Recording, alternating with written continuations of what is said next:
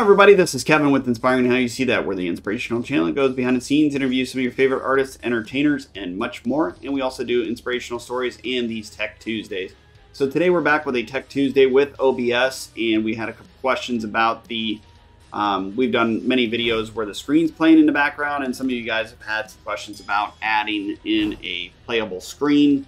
But we have done some videos that kind of pertain to adding images and videos, but we wanted to go into this a little bit more in depth to some of the kind of related questions about not only getting the video to, be added in there, but also how to play it and then keep it playing. As you see, this one's playing.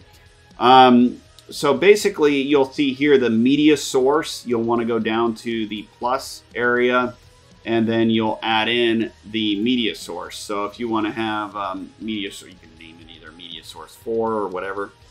We have added several of them before. So as you see here, once the file pops up, it selects our folder where this video is playing. So basically, you'll go through and browse whatever files that you want. These are just some descriptive, kind of quick, files just to show you. Then you'll select on that file.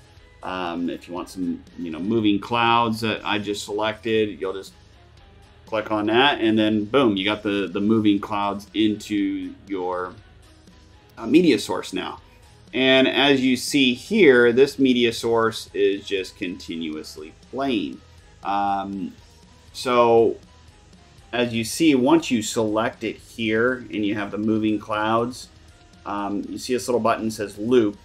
And then it'll restart from the beginning. So that's all you click. It's simple, easy. Then you just click OK, boom, it's there. So that's just how to add a video playing. And you can also, as we discussed, you can put in pictures or anything. But this is the video source. So if you wanted something long behind you playing, you want some animals walking around, pretend you're in a desert, whatever you want to do, you can actually, put that within OBS or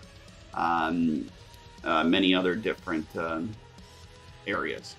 Again, make sure if you have any questions or you want to know, about, there's so many different things you can do with OBS and recording, screen recording, and implementing and all kinds of different things. So let us know. We'll put together like a short video that pertains to that question instead of doing a long, lengthy segment, because we could be on OBS, just this segment portion, for hours.